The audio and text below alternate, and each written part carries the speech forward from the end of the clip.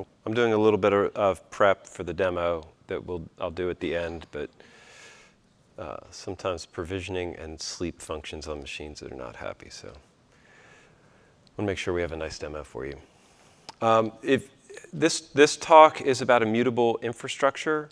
If you were in the last talk, which I think we lost a lot of the room and have a whole new set of faces, this is actually a really nice segue to that. How many people are used to the words immutable infrastructure? Wow. All right.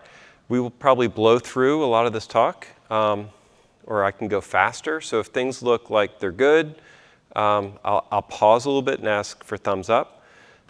There's parts of this talk that are designed for people who don't know anything about what immutable infrastructure means. Hey, and all the machines are coming up now.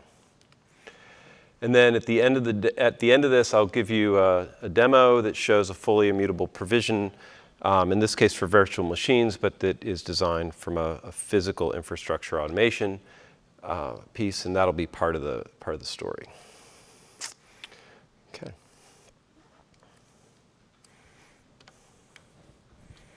And one of these keys does that. So this talk is about immutable infrastructure. It is appropriate for the CI/CD track because immutable infrastructure and CI/CD seem to be going together like peanut butter and chocolate. And it's a lot about security and shifting left, and we'll talk about those things. My name is Rob Hirschfeld. You may know me. I've been involved in the OpenStack community for a long time. I'm also the founder of a project, an open source project called Digital Rebar, which is a physical infrastructure automation provisioning tool, part of what we'll be showing in the demo. I'm also deeply involved in the Kubernetes groups. And my whole career has been about automating infrastructure. So zero touch, fully automated infrastructure is what I spend way too much time doing. And this talk actually starts with our goal of building a self-bootstrapping Kubernetes cluster for KubeCon in Austin. What we wanted was to be able to roll out a rack of gear, turn it on, and have Kubernetes come out the other end. And we built exactly that. So it was a zero-touch, in-memory, bootable thing. It installed Docker, elected a leader, did kubeadmin, brought everybody in, no human intervention at all. You're welcome to go try that out in the Digital Rebar community, something we call Crib. And there's a ton of presentations and videos and things like that. That is not what this talk is about. What this talk is about is that as cool as that was, it was harder to maintain than we felt it should be. And this talk is about how do you take that experience and make it even easier to manage before somebody turns on that first button. And so that effect of having to maintain this install when the dependency graphs changed, when Docker changed a version or a repo broke or somebody moved something around, made us pretty sad. So the question is, why is this type of configuration so fragile? And if you've been in the OpenStack community for a long time, this statement should not surprise you. Configuration is very fragile. And it's fragile because it's mutation. So what we're doing in a configuration system is we're actually changing the system.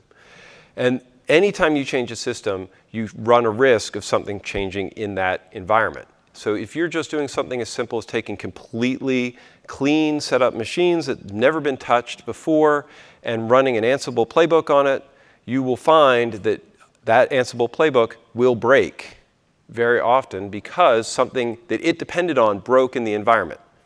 Okay? It's just the fact of life. It's what configuration is. But we have to do better. Right? I'm doing a lot of work in the edge infrastructure pieces. That is not an acceptable thing replicated thousands of times. Right? A 1% failure rate in an edge deployment is 100 sites that you have to visit. So what we want to do, what we talk about a lot, is infrastructure as code. We want to be able to do that, right? That's our vision. However, all the mutability of doing this configuration make things really hard, right? We have traditional in-place approaches, but those have dependency graphs that break things. We have variation in the environment that makes it very hard to create a standard deployment process. And it's even harder to lock down that configuration. So once you've deployed it, we all want day 2 automation. Well, that means that we're actually touching the systems. Idempotent operations are very hard. If I'm going to run an Ansible playbook twice on a system, it's highly likely that I'm going to get a failure or strange results, especially if that Ansible playbook changed between hands, let alone I was applying it to multiple places. I want to be able to roll back. When I make a mistake, if I identify a bug, I want to go back to where I was. That's very hard with a configuration management system.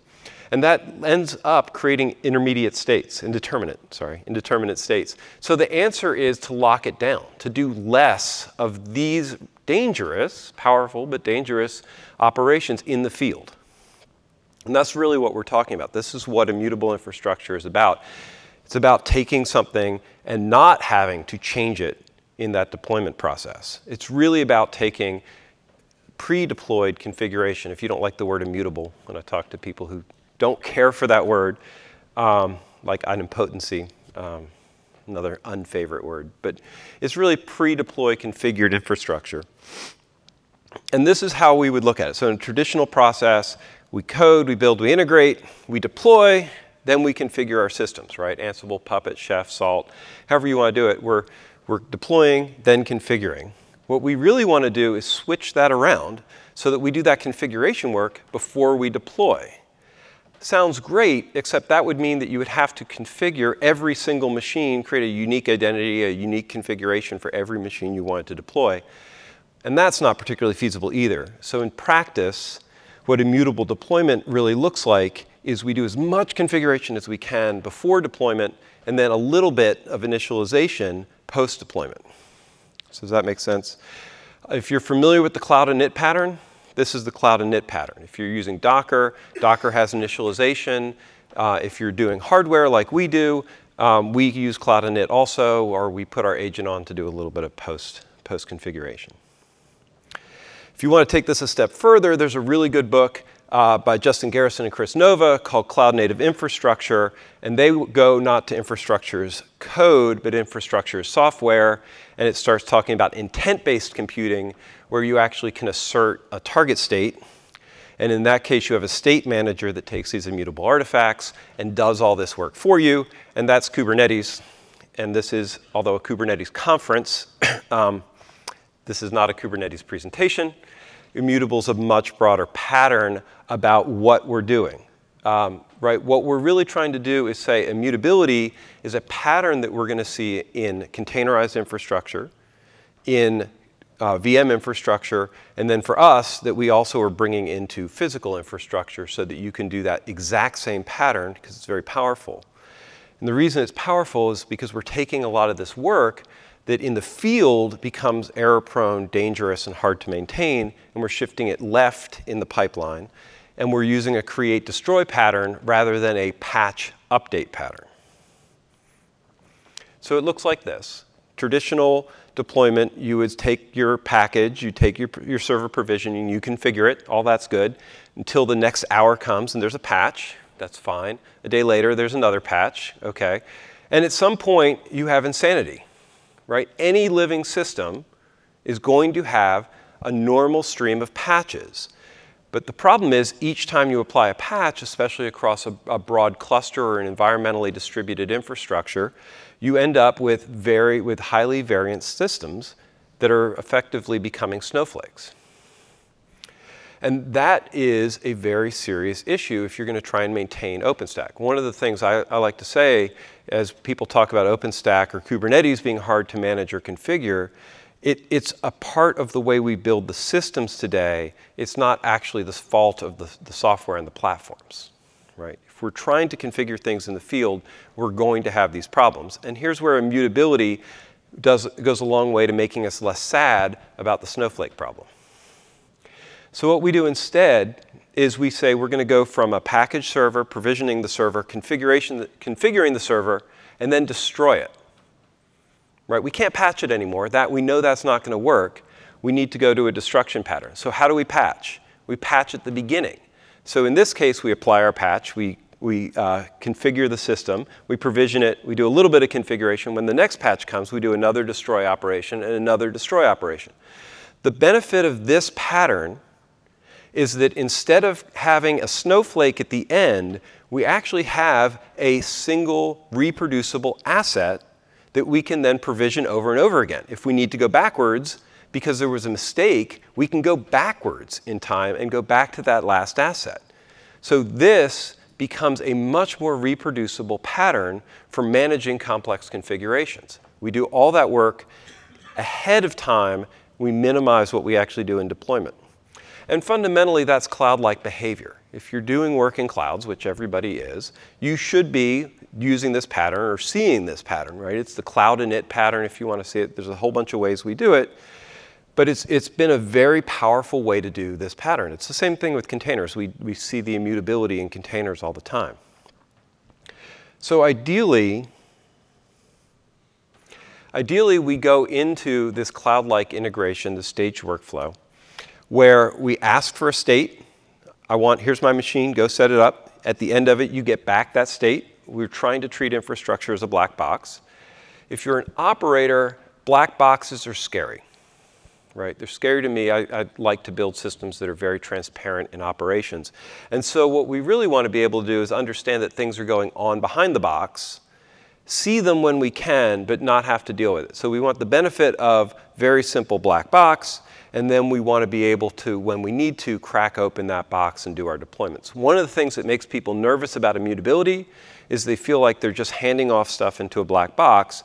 If we can eliminate that and make operations much more transparent, then we've created an actual serious benefit. And one of the things that has been surprising to us as we've been embracing more immutability in our deployment strategy is there's actually a lot more visibility into what happens in an immutable deployment than there is into what happens in a traditional netboot deployment. So if you're used to netboot, kickstart, precedes, then those are very black box. It's incredibly hard to troubleshoot what goes on in those deployments.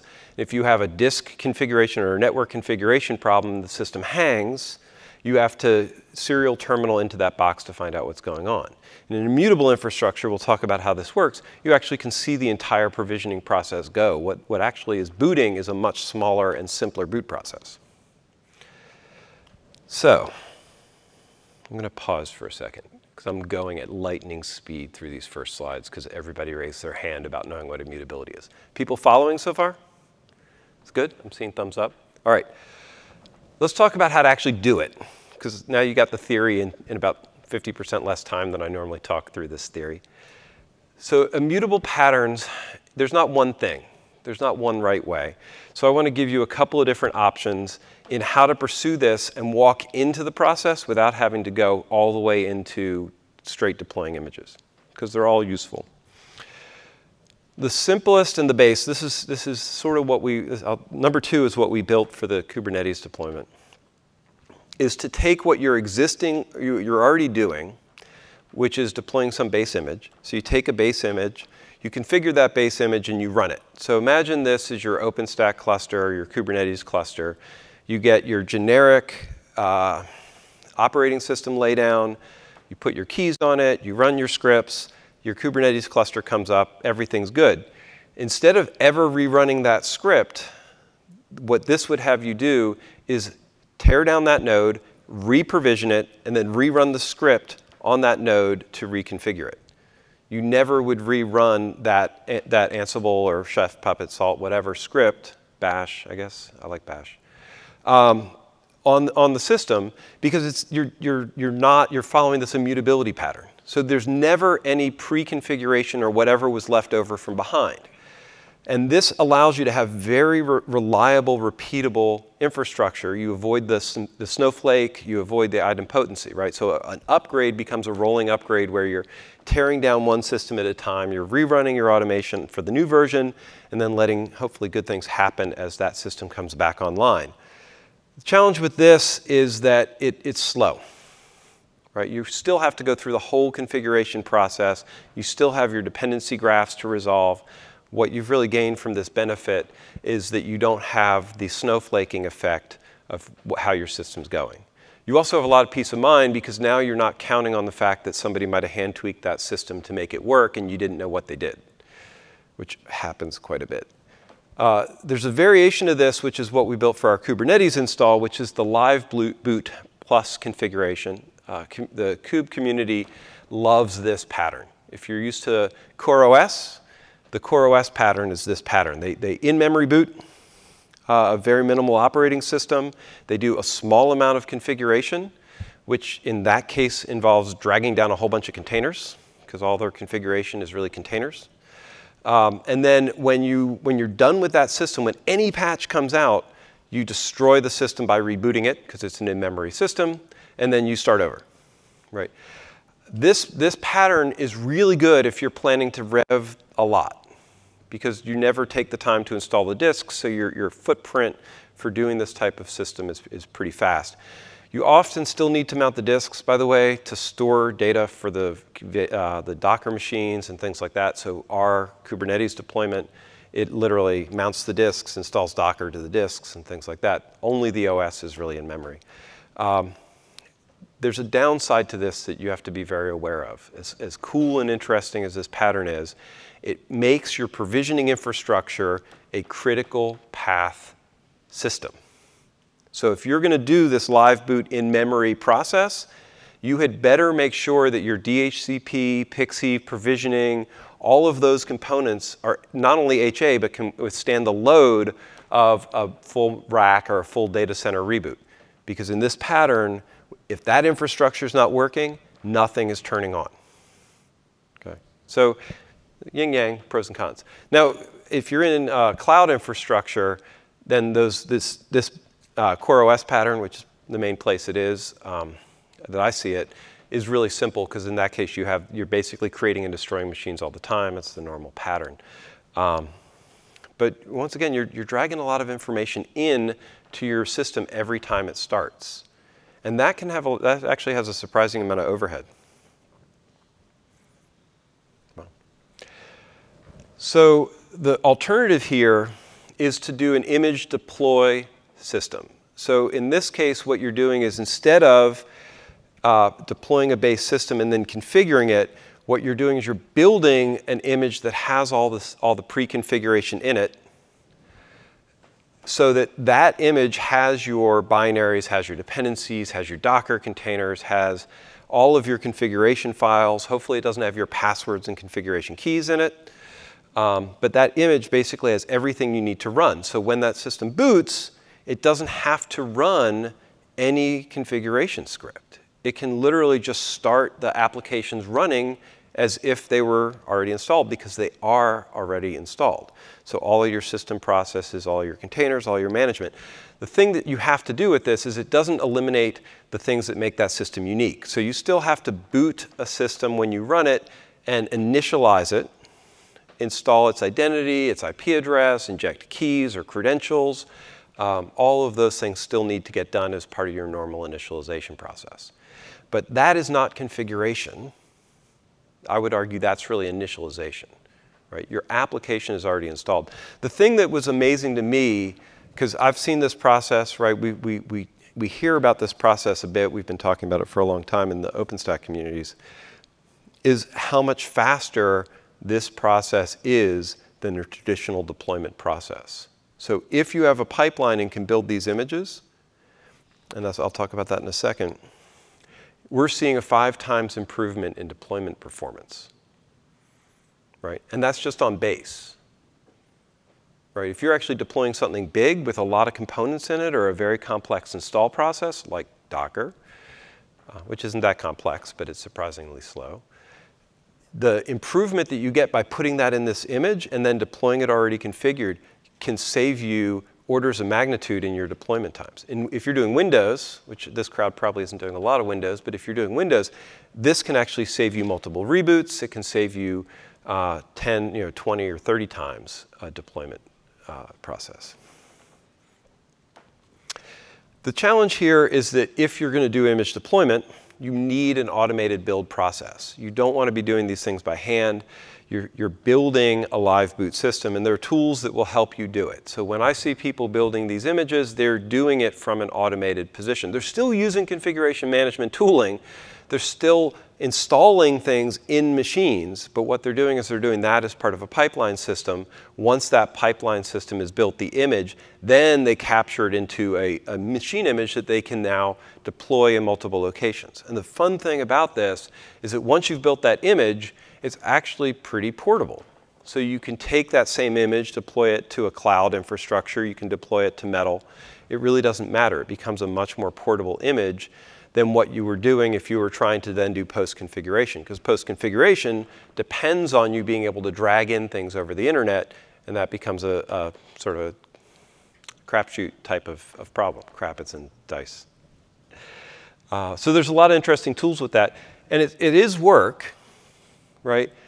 And it sounds slow, but it's really not as big a challenge as people think, especially for the benefits that you get in not having to do production management systems. It's actually a much safer, faster, safer, and more secure and scalable way to do these deployments. And one of the things that makes it more secure is that you don't have to have SSH enabled on your systems if you're doing this type of model. You might still choose to, or you might choose to have the option to have SSH so you can access the systems.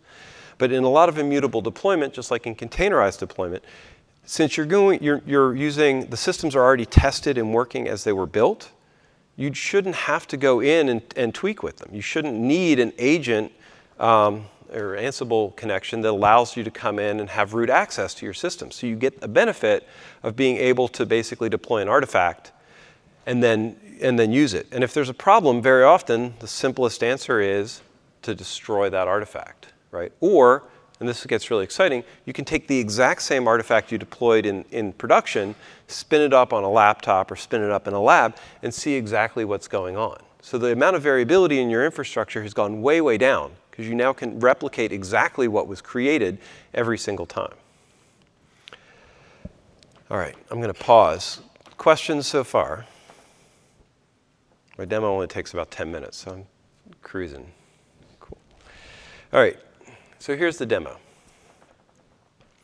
I have pictures because otherwise the demo is really just watching things flash on screens, which is, I guess, what a good demo should be.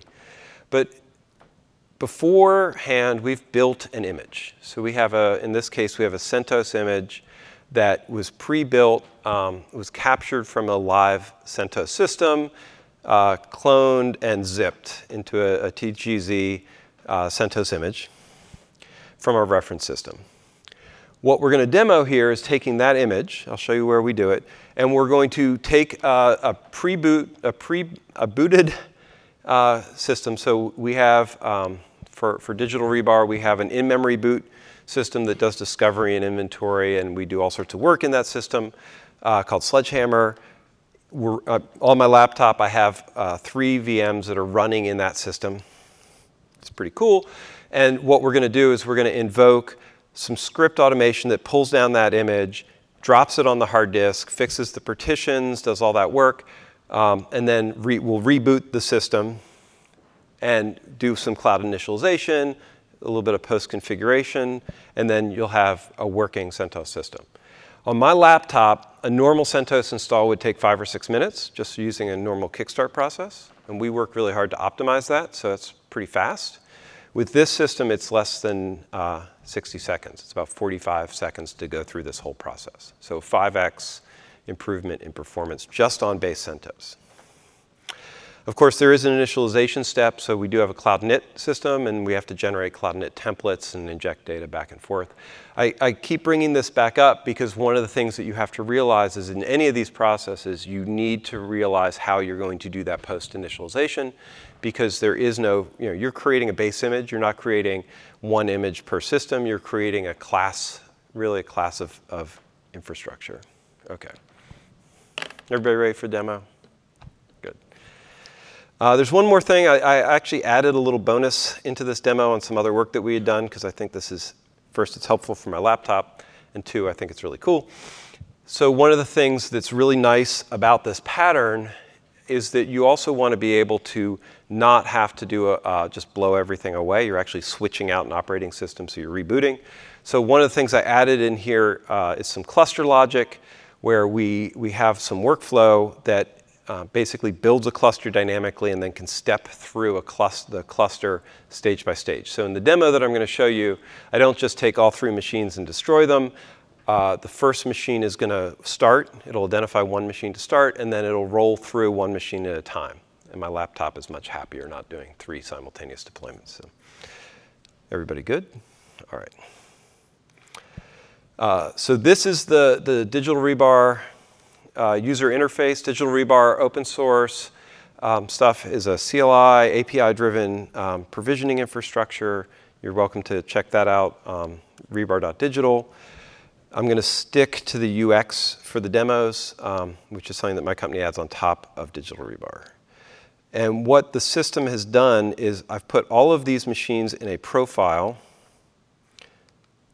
called image deploy, and that profile basically has a tarball in here with CentOS in it, and then we identify as Linux and what the profile is, and then there's a workflow.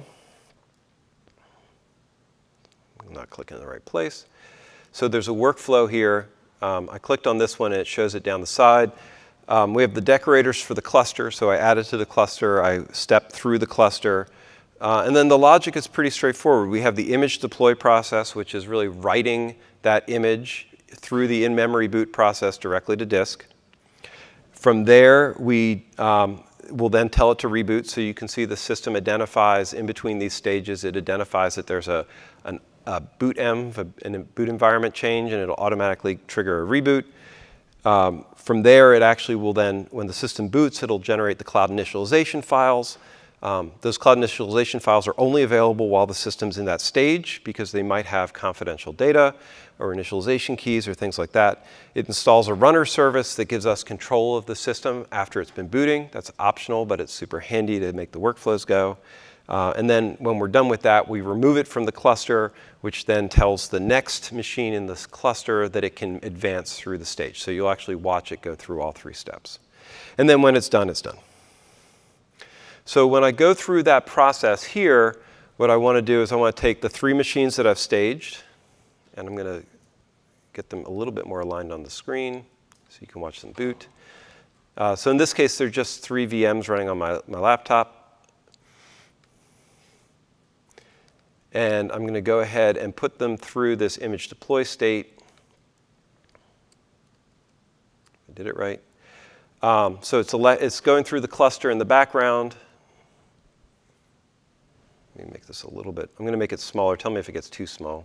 That'll make things easier. What it's done is it's selected one of the nodes to go through and do the deployment. It's the machine 3 on the bottom.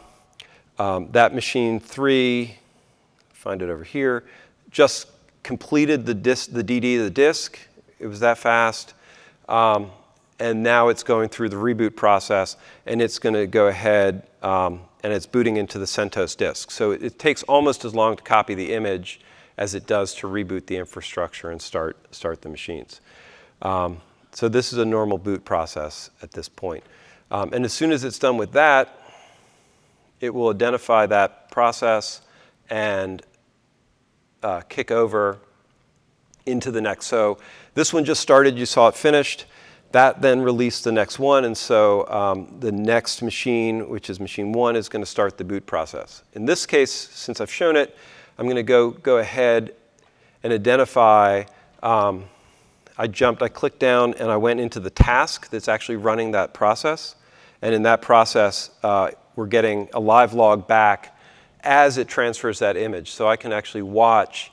This is where the transparency component of operational software is really important to me. As this process is occurring, we're actually getting live log messages back from the machine about what's going on.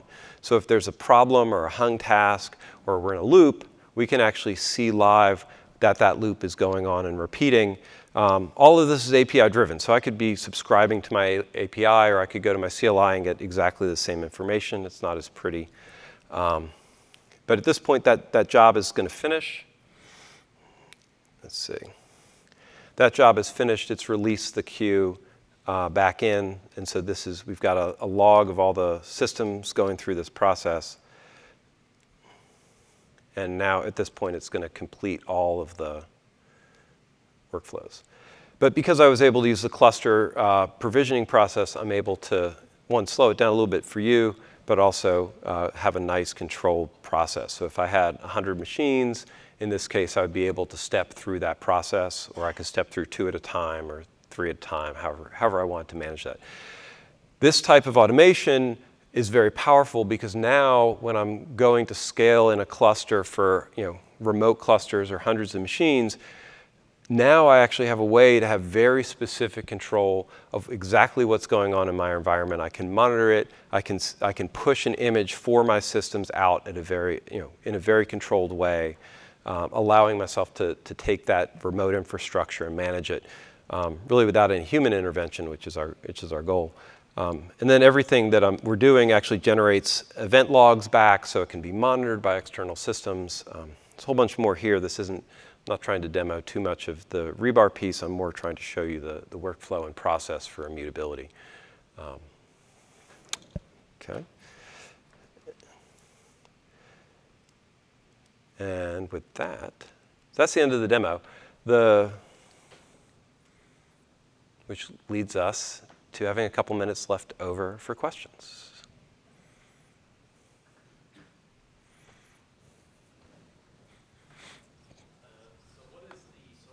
Strategy to avoiding downtime when using this sort of method?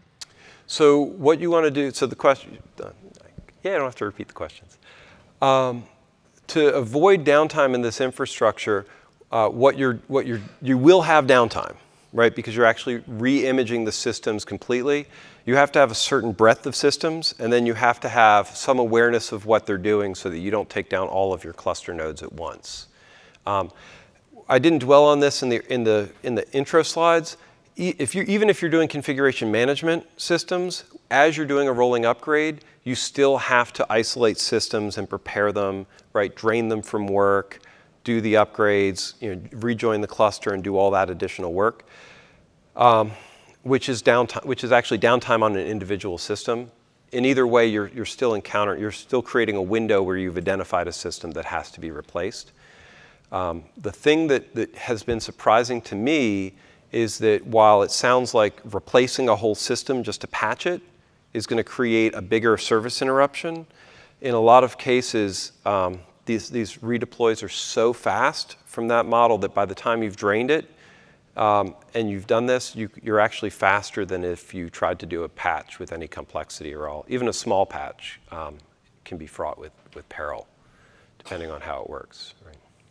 But yeah, so you do. There's no free lunch. You have to be aware of the system that you're changing, flip it, and what we've been seeing is the time it takes to do that flip is pretty minimal when you have it staged correctly and you rehearse it. Yeah, there's no free lunch. You still have to rehearse upgrades. You still have to coordinate taking nodes out of service. The best thing about this is that you can actually rehearse the actual images that you're going to deploy, which you can't easily do in a production environment. Right? Once it's in production, you're not always sure what's there, especially if you've patched it a couple of times. So I've been through a lot of deployments where you're trying to figure out, all right, what did we actually deploy, what's actually here? And in these cases, you can actually get the full systems and know exactly what you're dealing with. So it's a good question. Other questions? Yeah?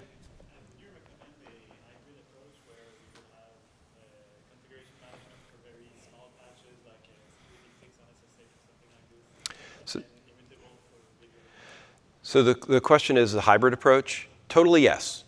Right? My point here is not to say there's only one thing. You have to create huge images.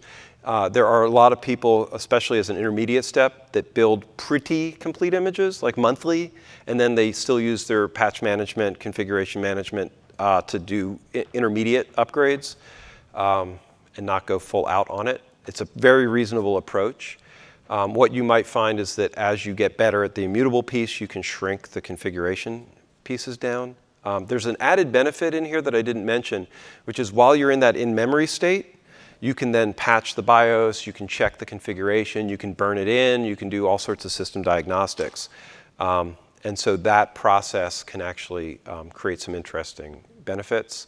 But yeah, it's totally acceptable to do that. And you might still want to put your configuration management stuff in or have your SSH keys, because you might say, oh, I need to do an emergency patch, and it's much faster for me to knife, if you're a chef person, knife or Ansible out a task across all your machines.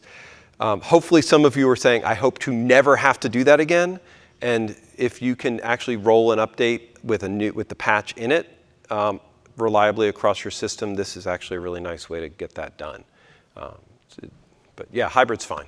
So you actually answered most of my questions already, Awesome. which is great. So thank you. But can you recommend any sort of best practices or approaches for dealing with those larger data systems, like databases or like big fat beasts that you don't want to just copy around all the time? That is a great question. So there are some patterns, and we wrote, my CTO and I wrote an article that's on I think it's devops.com or the new stack, one of the two.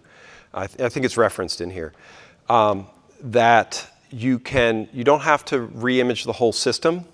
So one of the ways to approach this is you can actually take an OS partition and just re-image the OS partition, which is where a lot of the challenge lives, and you can keep your data on separate drives or disks. So it'd be perfectly acceptable in a data infrastructure, a database infrastructure, to say, all right, I'm replacing the OS and my database software, but I'm leaving the actual databases on a separate partition with a RAID volume or something, and just cycle the top, the OS, and leave the data in place. It's a very practical way to handle this. It requires more logic because you can't move things around. One of the benefits of an immutable practice is that sometimes you like to be able to treat your machines as sort of disposable machines, and then you're going to turn them over. In that case, you would tag them more specifically with a function. So a cluster control plane or something like that. Yeah, but that's totally doable from that perspective. It's a good question. More questions? Yeah? How do you handle configuration changes that they happen after the machine has been provisioned? So the question is, how do you handle post-provisioning configuration changes? There's a couple ways to do it. You can try and do it with Cloud init. One of the reasons we reinstall our agent on the system is because you might have some small additional steps that you want to do. Or you might have an infrastructure, you might actually just put Chef, Puppet, Ansible, Salt, just do it the way you've already been doing it. That's okay. What you probably want to do is try and find ways to streamline out those steps. But if you're a shop that's already doing that, put the agent on. There's no reason not to put the agent on and keep control if you have to do a system like that. So a hybrid approach, or where you're stepping into it, makes perfect sense. That's why I presented all three models, because you can get a lot of immutability out of your current system by just saying, instead of patching, we're going to destroy, and then slowly build up that image that you start with so it has more and more capabilities. Right? That's a perfectly reasonable way to do it. Yeah, this shouldn't be an all or nothing process. And I really like to emphasize that, because there's no reason for somebody to feel like I can't do a full image deployment, therefore I'm not immutable. It's not like that at all, right? It's not operationally helpful for you to be that much of a purist. I'm not like that. Cool. Well, I have 1 minute left. Last questions? Yeah. Sure. What's the biggest scale you've seen this actually implemented at, in terms of, obviously clearly a number of bigger infrastructure? Yeah, so the question is, what's the biggest scale? Hundreds of machines is what we've been seeing from that perspective. And most of the people that we're working with are starting with 100, like a render farm, right, where they need 100 machines every night to render, and so they re-render every night, and so they rebuild 100 machines every night. That's a good use case. But the thing that surprised us, right, because I've been doing NetBoot provisioning for years and automating it and optimizing it, was that once we got used to this process, we never wanted to NetBoot again. Right? I can't emphasize this enough, right? My CTO was coming back from one of the first installs we were doing and said, I think we should never kickstart again. Right? Linux Windows, whatever. Like we stopped supporting Windows standard installs. We only support Windows by Immutable infrastructure at this point. Because it's fast, which we like. We don't like watching paint dry. But it's safer. And I'm stunned by this, right? When we can actually watch the system, build the partition table and drop things into the partition tables and then fix them, we are much more confident that things are going to boot than before. And that's a really, really big deal. So the transparency of operation, which is a key driver for us in how we build software, is something we can do. And speaking of that, I'm out of time. If you're interested in playing with this, Digital Rebar is the project. It takes about 5 minutes to install. It's all Golang. It's super easy, so you can try this yourself. The image-based deployment stuff is something that Racken adds, so that would be contact us, and we'll help you get started with that. We can totally make it available for people who want to play with it.